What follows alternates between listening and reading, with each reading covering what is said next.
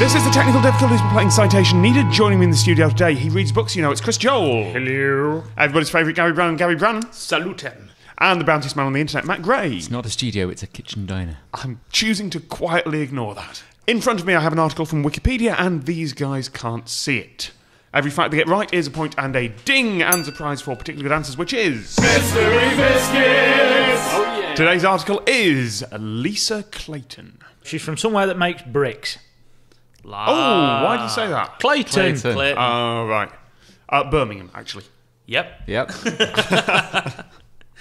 Okay, so someone from Birmingham. What is this? Crime Watch? Have you seen Lisa Clayton? Have you seen her? Do you know her? Well, here's the thing. Lisa Clayton, you wouldn't have seen her for quite a while, for 285 days. Because she was invisible. Briefly. That's not briefly. You caused bedlam with 285 days of invisibility. It's brief in the universal scale. Oh yes, yes. So 285 days of being invisible. Of not being seen by the world. Is Hibernation. In a cupboard. World hide and seek champion. I'd go with that one. Not quite. She certainly did go away for a while. Arctic Wanderer. Oh, explorer, certainly. I'll give you a point for that. Explorer in the sense of going places rather than the sense of discovering places. Did she go to Wolverhampton? That's still not been discovered. The mystical city of Wolverhampton. The one thing I do know about Wolverhampton, they got battered chips. Ooh. Yeah. Two very different reactions. I went, oh. Matt went, yeah. You can see, I'm with Matt on this. See, it would involve going to Wolverhampton to get it, but what I can do is try it at home. And the other thing is, I think you'd only need 3. I think after 3, I'd have had enough. Have you ever had a battered chocolate bar? No, I once tried that, but I didn't work out you had to put batter in it, so I just dropped a Rocky into a pot of oil. Oh. There's a chippy around the back of the Nestle factory, and I had a battered Yorkie. Oh, yeah. Oh, that's a dense... Ooh. One bite was enough. Because it is just hot, dripping chocolate, hot, dripping oil, and... It's just a weapon, isn't it, basically, I think? We're back to our chocolate rods from God. We are. That's how you get the casing on to get it through the atmosphere. I was going to say that's a hand grenade. I was once in the US, and someone ordered deep-fried cheesecake. Ooh. How does that work? You get a slab of cheesecake, and you batter it, and you deep fry it. And then you add, raspberry sauce in it. I had one bite. It's like, that's lovely, and there's now enough. I did have some cake the other day where somebody, rather than creating icing, had just rendered down entire Mars bars. So every element of the Mars bars then reset into... And I can't get behind that. When it was quite a while ago at a house in York, the oven was a bit dicky, but I wanted to make a cake, right, to take to work. So I made cake 1, didn't really rise, door not shutting properly. Now what I should have done is said, okay, I'm going to Tesco, but... Damn it, I'd started, I was going to do this. So I tried again. That one also flat. Tried again, that one also flat. Oh, God, I know where this is. Third one burnt down, fell over, and then sank into the swamp. But the last one stood up. But so I thought, at this point, something happened in my brain that wasn't normal sense. I thought, stack them all together, put jam and cream in between, and then I melted over the top an entire Yorkie. Oh. In fact, 3 entire Yorkies, I think it was, I put over the top of it. You've just got a brick. You've got a I've got to say, weapon there. It was almost starting to collapse in on itself mass-wise. I nearly created a cake black hole. It turns out later on. Someone said their teeth hurt after eating it. You've got 4 cakes crushed down. We're out of osmium, best use cake. The middle of it's diamond. Yeah, the middle of it was a solid diamond, and small other buns were starting to get trapped in its orbit. Just walking past a cake shop to take it to work, stuff battering up against the glass. Cake-based gravity. I'm going to say, could you do that? I'm pretty sure the answer is no. I'm achieving it as the years pass. Yeah. A long time ago, we were talking about Lisa Clayton. Oh, yeah, we were. Yeah. To give her a full name... Did she go into space? No. Lisa Littleton, Dowager Viscountess Cobham, as she's now known. Now, that's one for your exam paper, isn't it? She set out September 1994, came back June 1995. Trying to discover America. Worked out it had already been done. Oh, you know what? You're very close. Oh, off. And you said 285 days. Only person to walk across Canada. but not seen. People who'd see you in Canada. There Yeah. are people. She tried to row across the Atlantic on her own or something. It's close enough. I'll give you the point. Fastest sail around the world by a woman, single-handed without assistance.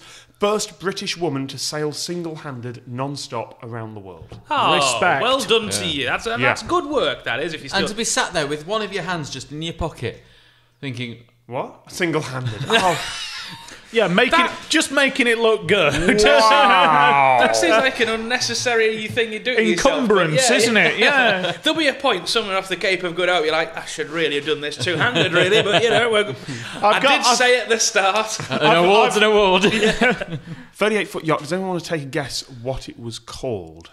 Given that she was sponsored by her University of Birmingham. The Brummy bastard. It's a good name for a boat. Not I was quite. hoping it would be sponsored by a Staffordshire University, and then she could have been keelhauled.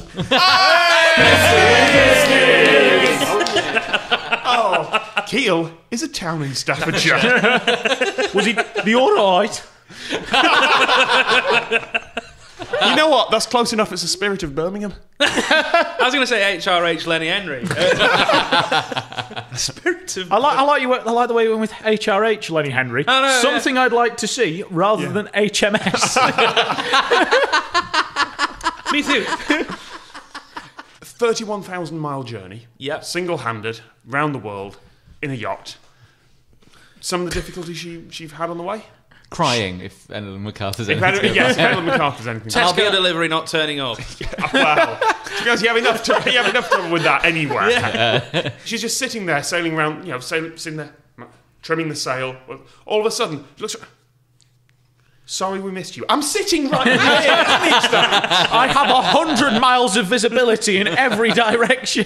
That's because they've got a Tesco submarine. I like the idea of Tesco submarine delivery because it implies there's a Walmart submarine from a different superpower steadily hunting them. And all Asda can afford is a destroyer on the surface, hoping for the best with depth charges. And then there's a Carrefour flotilla coming up. Yeah, we're loading in the granary torpedoes now. Hey! Granary torpedoes, type of I bread. enjoyed it. I got it. Hardships on the way as you're circumnavigating around the world. What might your boat do? Fall over. Yes, have a point. I was going to go for more drastically, sink. Capsize. Well, she wouldn't have made it round if it sank. She might have Swamp. been able to re-inflate it. What do you think? Inflatable dinghy. It's not the $9.99 Tesco summer range inflatable dinghy. It's not the Stood on one Scarborough- end, inflating the other end. It's not the Scarborough boating lake. She's trying to circumnavigate here. No, she went round that enough times to make up 31,000 miles. Yeah. Capsized 7 times. Wow. I don't That's know all how right. you write a boat on your own when it's capsized, but Carefully. Yeah. You stand on the rail, and I think there's a line that attaches to the end of the mast. I mean, this is the principle for dingies. I don't know about a 38-foot yacht. yeah. But basically, you haul on that end of it. Wow. And then you go back in the water a bit. That's And hope it doesn't keep going. Yeah. yeah. That's principle with smaller vessels. I don't know if her weight's enough to do it, or whether she can move ballast across in. That's the point, yeah. It's probably water-based ballast, so you pump it up to the top side or something, or the side that's out of the water, and then you lean on it. I would have thought you wouldn't go all the way around the world without a boat you couldn't right. Because it's capsized, then you got turtle, which is when the mast's downwards, and then you just That's it. you You go got home. on the other hand, did you see this thing? It was earlier in the year. You know, they're now sort of these carbon trimarans with solid carbon sails. It's just like a big vane on the back. Yeah. They flipped one. I They didn't see nosed in. Oh, is this the America's Cup? Yeah, one of the America's Cup one in the man. That killed them. Yeah. Because because the new ones are essentially hydrofoils. Yeah, they're they floating above for most of the journey. 50 miles an hour. Nosed carbon in, fibre- flipped it, mast down. So the America's Cup works by the winner of the previous America's Cup sets the rules for the next one. Oh, is that it? Yeah. And the person who won the last one was, I think it was a billionaire who runs Oracle and all sorts of Yeah, IT. that's it, 'cause it's So always said, right, Oracle. all the boats, carbon fibre, high speed. Trimaran. Yeah. Cool things. Yeah. Essentially, if Batman had a sailing boat, Yeah. to the bat boat. But when they crash, it's Everyone dies. terrifying. Yeah. Well, only one. Everyone else was sort of... Oh, really? I thought it was everyone. No, they were rattled, but they managed to limp it back to port or get it towed or something. But God, yeah, that'd it's be the- great in other it's the competitions if the winner could set the rules for next time. Boxing, you can have the springy boxing gloves that come out like that and back in. And until you beat me using that methodology, I'm not interested. We need to get Elon Musk to win tennis. He's like, yeah, you have to do it in space.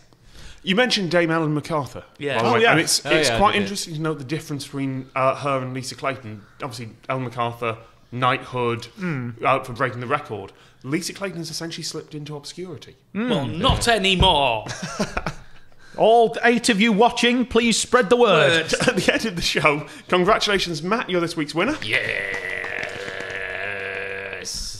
That went on for much longer than I expected to. But slightly less long than I was expecting. Yeah. You win a British Prime Minister's feeding trough that tells kids to be wary of people they don't know. It's John Major's Stranger Danger Manger. Enjoy Got that. a use for one of them, actually. In the meantime, I don't want to know why. That's been Chris Joel. Godspeed. That's been Gary Brannan. Godspeed. That's been Matt Gray. Bye-bye. I've been Tom Scott, and we'll see you next time.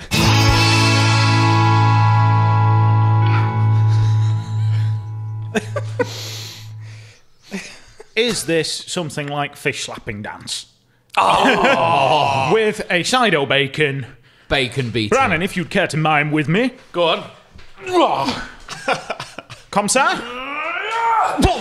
Bradford Crane, which Bradford! just sounds like... Bradford Crane. Hello, Bradford Cranes. Yeah, we got a 9-ton, a 14-ton, and Maurice Micklewhite. Yeah.